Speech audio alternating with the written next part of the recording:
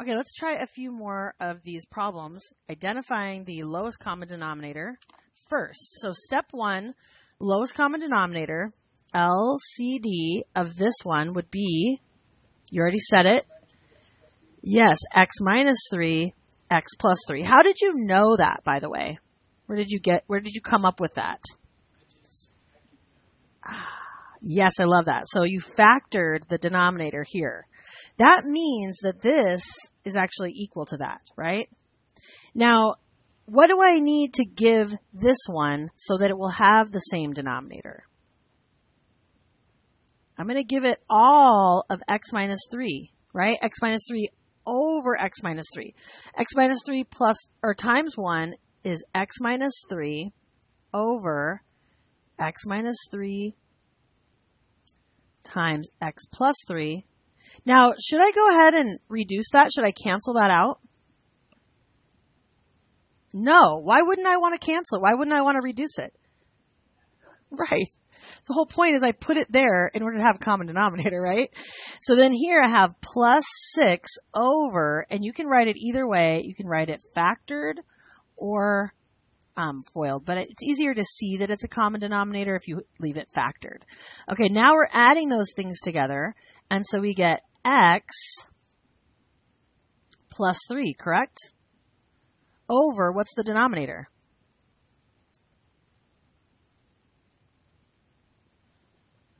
Okay, can you reduce it now? Why do we want to reduce it now in the end? And I didn't want to reduce it here because I wanted a common denominator. Now I do want to reduce it because I have my final answer, right? And so if I reduce, what do I get? These cancel. 1 over x minus 3, and then we put x cannot equal what? It's actually negative 3. You can't use 3 here, but we don't actually include that in the restriction on the domain, even though we know if we were saying what is the domain, we would include that. Here, we just include the negative 3 because of the reducing, okay? Because we canceled it out. All right, let's go to F, and here, are these the exact same thing? No. Is there a way to make them exactly the same? What would you have to do? Yeah, you could factor out the negative. See, if I have 3 minus x, remember that's the same thing as negative x plus 3. If we factor out a negative, we get x minus 3. And now it would be a match. Now, when it comes to fractions, if I have a negative fraction, negative a over b, what part of that fraction is negative? The numerator, the denominator, or both? Either the numerator or the denominator, but not both, okay? Because a negative divided by a negative is a positive. So what I would do here is if you factor out the negative, you could have 6 over x minus 3 plus negative 8 over x minus 3. How did I do that just now? Do you see what I did? I factored out the negative from here, right? And instead of leaving it with the denominator, I gave it to the numerator. I could do that. Yes, if it's basically exact match except for the signs, you can factor out the negative. I gave the negative to the numerator, so now I have a common denominator. I didn't even hardly have to make that much of a change. So here I have 6 plus negative 8, which is negative 2 over x minus 3.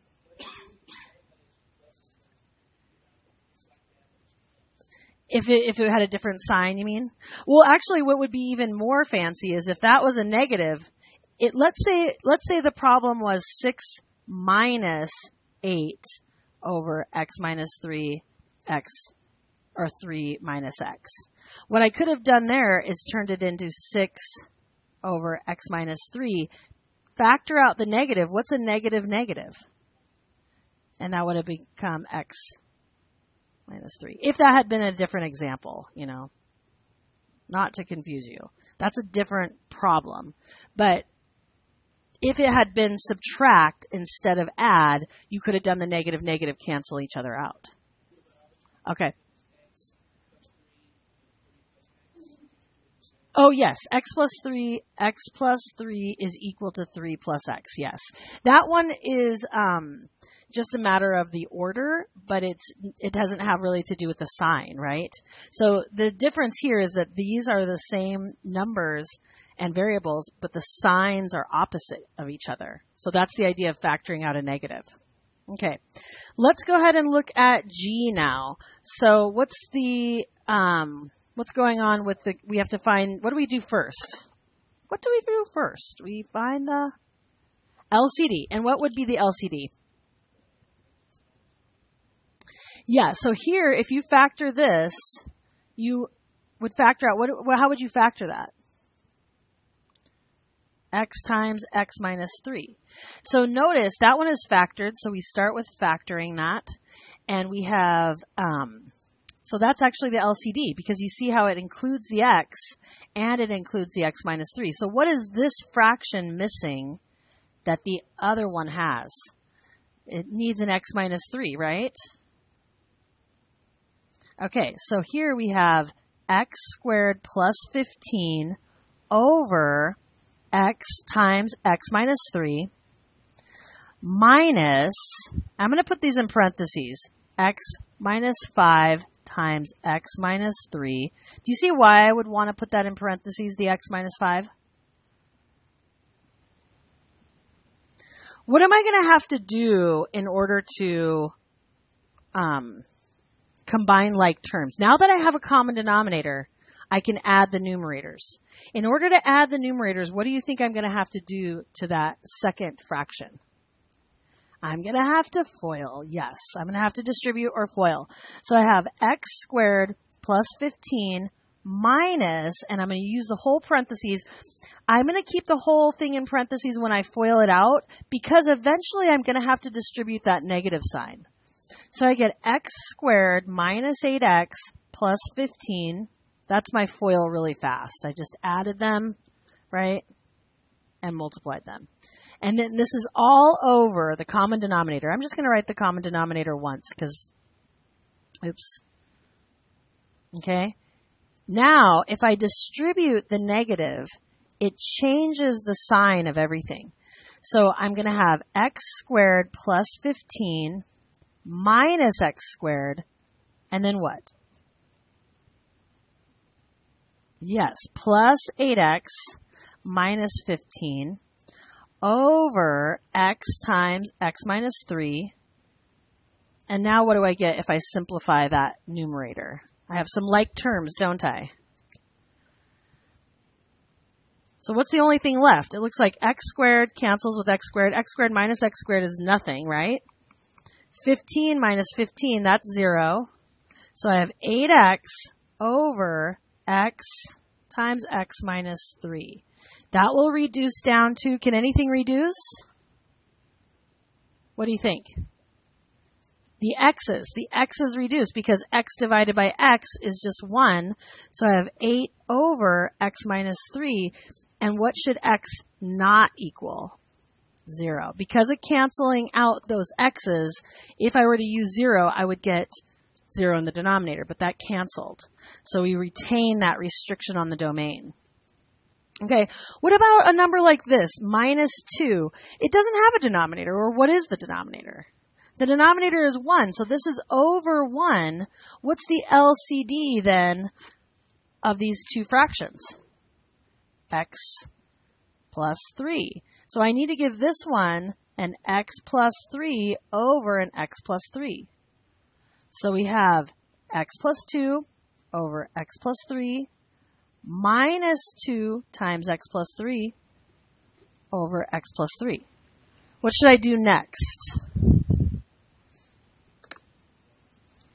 Yeah, I don't really have to FOIL. I do need to distribute, right? Because FOIL would be a binomial times a binomial. But notice I'm actually purposely giving that negative to the 2 because I have to distribute. I have to basically make sure that I distribute the negative because we're subtracting. I have x plus 2 minus 2x, and then what? minus 6. Does everybody see where he got minus 6? Over x plus 3. What should I do next? Yeah, and what do I get if I combine my like terms? I have x minus 2x. Those are like terms. So how many x's do I have? Negative x. And then I have 2 minus 6, and that's negative 4 over x plus 3, right? The common denominator. Is there anything else you would want to do to simplify this?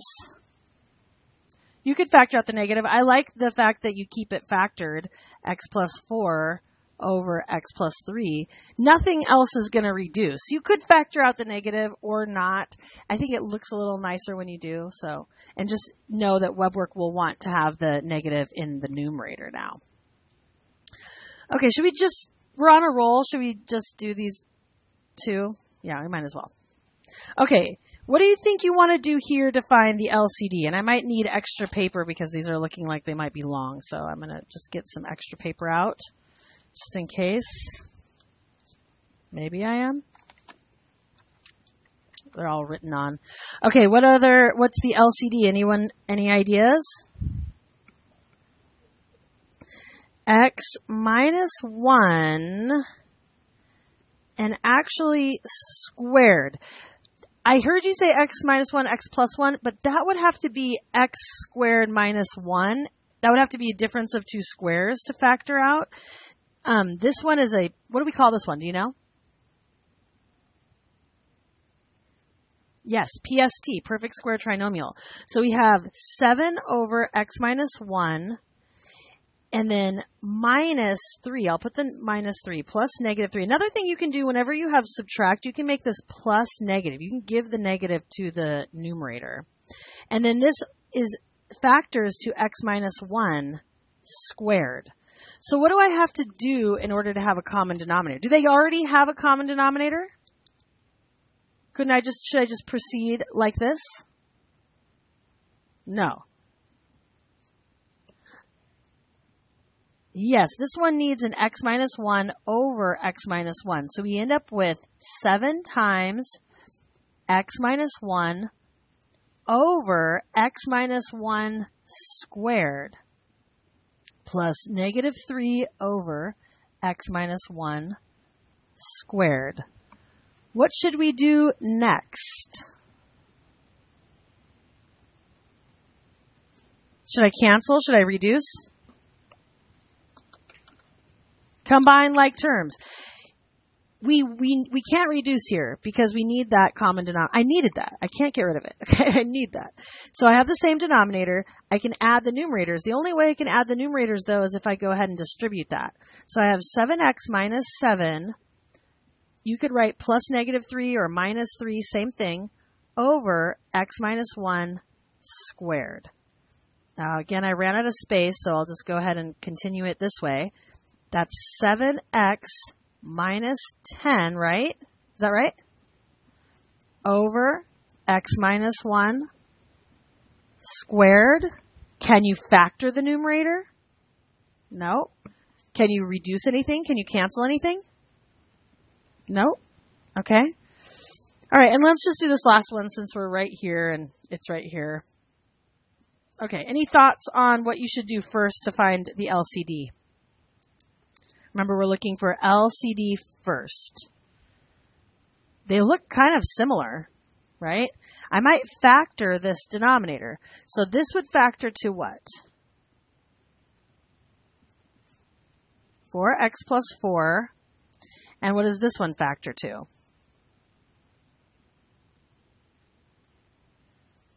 X. So they only have a common factor of x plus 4, right?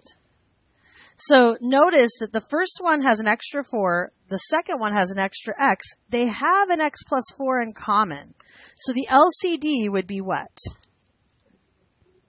4x times x plus 4, right? And you can write this as x plus 2 over 4x plus 4 minus 2 over, I'll put the plus in between, x times x plus 4. So I just wrote it out factored so that you can see what one is missing. So what is this one missing that it needs from the LCD? It needs an x. So we're going to multiply this one by x over x, and I keep writing over the top of my equal sign.